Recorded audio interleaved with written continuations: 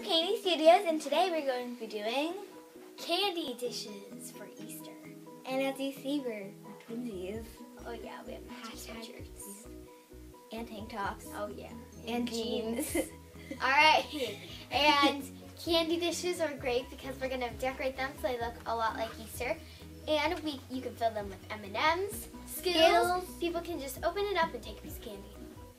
So, let's get started. You will need a container as your dish, some craft supplies or decor supplies, any glue. So first you want to just clean your bowl so that the decor sticks better. Spray it from a distance.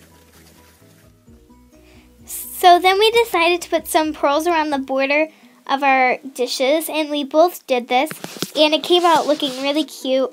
So it's a good idea to use pearls. Sorry.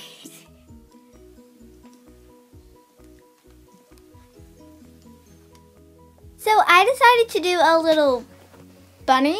I just drew a face with puffy paint, and you can get puffy paint at Michael's or Hobby Lobby, any really craft store.